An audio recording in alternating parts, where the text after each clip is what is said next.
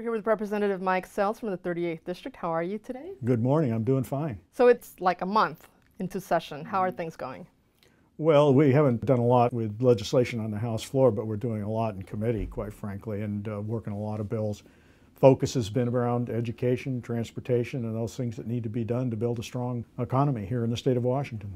Now, all over the news, there's talk about workers' compensation. Now, didn't we just do that last year? Yes, we did. Actually, it was 2011. We passed $1.5 billion in rate savings to the businesses of this state. We're watching to make sure some of these reforms and changes are working. So what is it that people want to do with workers' comp now? Well, I think they want to expand some things that really hurt workers, cut their benefits. That doesn't help the economy because businesses depend on customers, and when you cut the benefits and wages of customers, your business goes away. Now, I understand that the reforms that the legislature passed a couple years ago ended up saving a lot of money for businesses. Yeah, it was $1.5 billion savings to ratepayers, and so when they set the rates for the last 2 years, they've been flat. There's been no change. And we're also building up the funds and reserves that need to be there to make sure the system is solvent.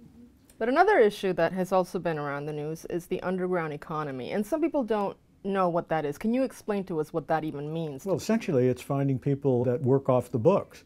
You don't pay benefits on them. You pay under, if you're a building trades, prevailing wage. And what you do in the process is you undermine those legitimate businesses that are doing what they're supposed to do when it comes to workers and paying their taxes.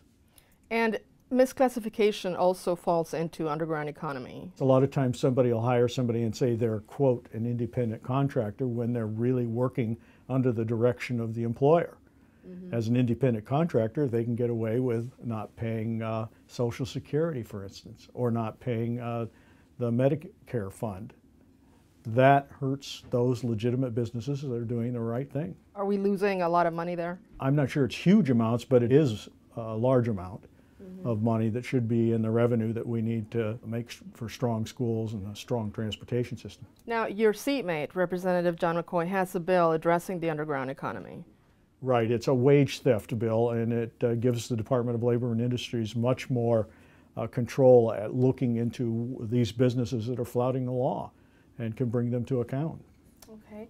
Your committee is Labor and Workforce Development. Yes. What are the news around workforce development? Much of what we need to do in workforce development is funding.